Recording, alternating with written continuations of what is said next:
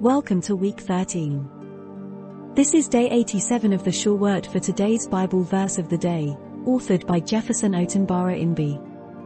Good morning, good afternoon, good evening, and good night. Whatever time it is for you in your geographical location, you're welcome to the Sure Word for today's Bible verse of the day. The Sure Word for today's Bible verse of the day is taken from the book of Hosea, chapter 6, verse 3. Reading from the King James Version. Quote, "Then shall we know, if we follow on to know the Lord, his going forth is prepared as the morning, and he shall come unto us as the rain, as the latter and former rain unto the earth." Unquote. The thoughts on the Sure Word for today's Bible verse of the day. Hosea predicts that the people of Israel will return to the Lord after a period of judgment. Come, and let us return to the Lord, for he has torn, but he will heal you. He has stricken, but he will bind us up. After 2 days, he will revive us. On the third day, he will raise us so that we may live in his sight. Let us know. Let us pursue the knowledge of the Lord. His going forth is established as the morning. He will come to us like the rain, like the latter and former rain to the earth. The latter and former rains are called the winter rains and spring rains in the New International Version of the Holy Bible. The Lord had torn and stricken his people. Hosea predicts that God will discipline them because they were unfaithful to the covenant they had promised to keep. While the judgment would be certain and severe, God would demonstrate his grace and restore the people. He would heal them and bandage their wounds. God would come to them like a refreshing and nourishing rain. He would come like the latter and former rain, which would refer to the early rain after planting and the latter rain at harvest. Because of God's promises, his people could know with certainty that God would keep his word, that he would indeed come to them as the latter and former rain to restore and refresh.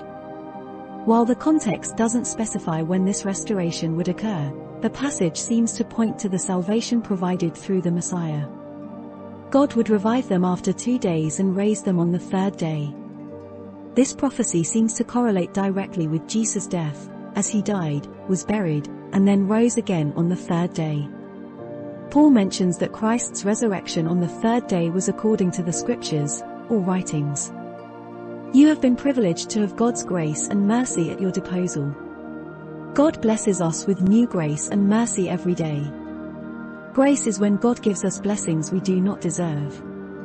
Mercy is when God omits the punishment we deserve. God's mercy is fresh and new every morning.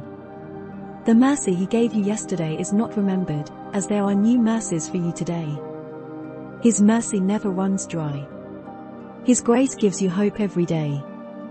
God's grace is sufficient for those that believe and trust him until the end.